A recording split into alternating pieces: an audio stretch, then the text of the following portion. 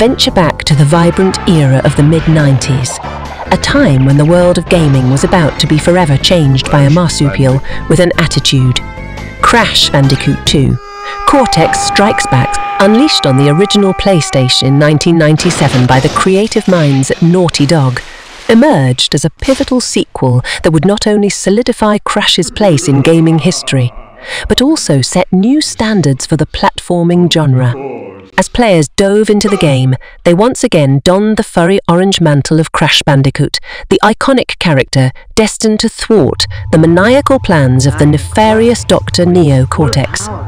The stakes were higher, the levels more intricate, and the challenges more exhilarating than ever before. Crash Bandicoot 2 wasn't just a sequel, it was a bold leap forward in the evolution of 3D platformers. Technically, the game was a marvel for its time. Naughty Dog continued to leverage a unique game engine that seamlessly blended 3D character models with a 2D side-scrolling perspective. This not only showcased the PlayStation's graphical prowess, but also contributed to the game's distinctive visual style, setting it apart from other platformers of the era. However, it wasn't just about technical achievements. The heart of Crash Bandicoot 2 lay in its meticulously crafted levels.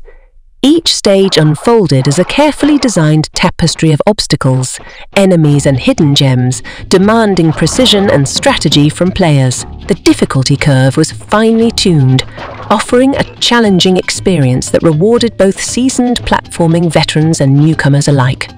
What truly set the game apart were its secrets.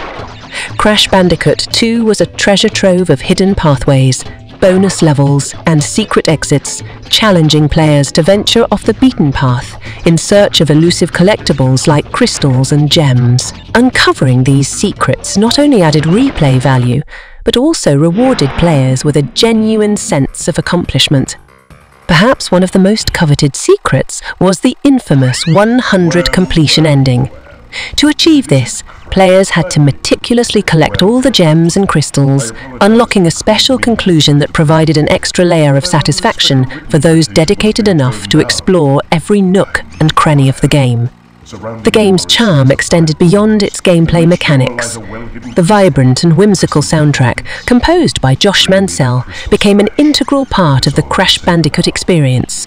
From the catchy tunes in the warp room to the thrilling music accompanying boss battles, the soundtrack added to the overall joyous atmosphere of the game.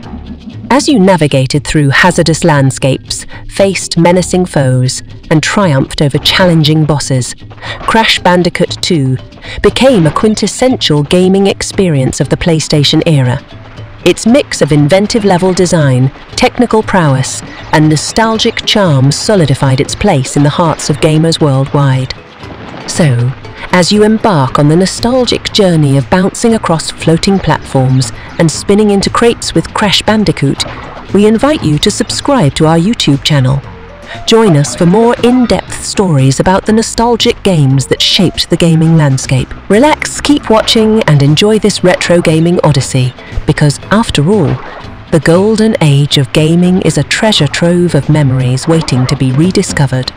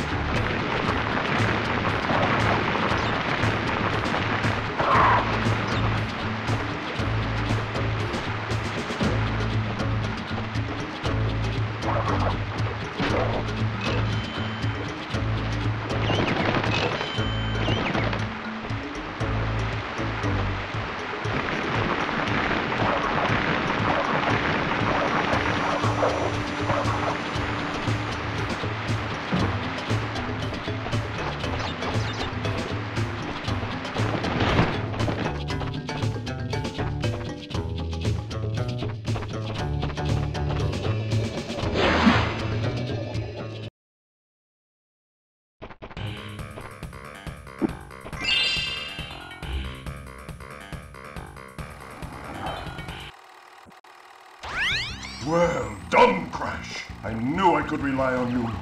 Now listen carefully. These holograms are hard to maintain. During the course of my intellectual pursuits, I have stumbled across a force that threatens to destroy the world. Crystals are the only means of containing it. The fate of the world is at stake. It is imperative, therefore, that you bring them to me.